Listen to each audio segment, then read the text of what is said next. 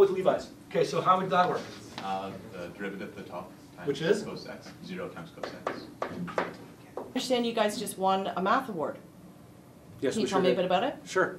It was an EQAO award, and we were recognized for the province of Ontario for having one of the largest jumps from grade 6 scores to grade 9 scores. We were one of 27 schools, a mixture of French and English, and Catholic and Public Board, and Literacy and Numeracy.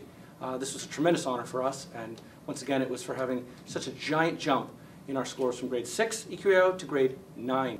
And what do you attribute that to? Well, there's a lot of factors. One indisputable fact is that we are a grade 7 to 12 school. We're the only one in the Public Board, and what that does is we have our own feeder within our own building, and mostly having specialists all the way from 7 right to 12, not generalists in the 7 and 8. We have one vision. We're not two schools, and having all those passionate teachers about mathematics and students really reflects.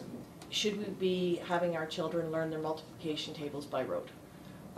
That's a great question, and I know it's a hot topic these days, and I say I'm all for it. Of course, I wouldn't want to abandon any of the old techniques that work. We just want to add to them, add a number of repertoires, and make it sure that a student that is struggling perhaps with the multiplication table, that they'd be presented with another opportunity to learn perhaps maybe some of the understanding behind it, the critical thinking aspect to it. Why does it make sense? Not necessarily can you just get the answer, but can you communicate it, can you connect it, and can you relate the math processes to it?